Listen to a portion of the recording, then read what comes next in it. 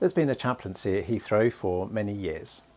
From the chapel by the bus station, to the various multi-faith prayer rooms around the airport, to the daily presence of chaplains in the terminals, we're here to serve passengers and colleagues from whatever background they're from.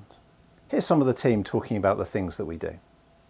For me, chaplaincy is about supporting people and being present with them, sometimes journeying with them through difficult and challenging times. One of the extra things, whether you have faith or not, is that I can guarantee that I would pray for you also. And many people, whether they have faith or not, really appreciate prayers on behalf that come from a chaplaincy. We often describe chaplaincy as being a presence in the airport, and of course that means different things to different people. Hopefully people realise that we are here for you.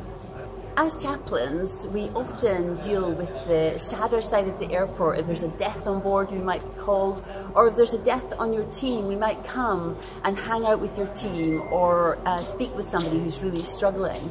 And what we do as a team, we represent 6 major religions. What is the right language to be using? What will most help somebody who is going through that in the airport? And in that way, we share what we know as a team.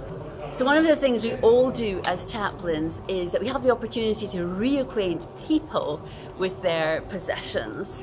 And quite often when I'm standing at arrivals, you develop an eye for those who have come through customs without picking their luggage up. And it's a joy to be able to reacquaint somebody with something they thought they might never see again. I just want to say to you, if you're struggling at the moment with what's going on in the world, with the COVID and with the job situation, just to say that there's a whole group of multi-faith chaplains here at Heathrow, and we'd love to hear from you and to help you.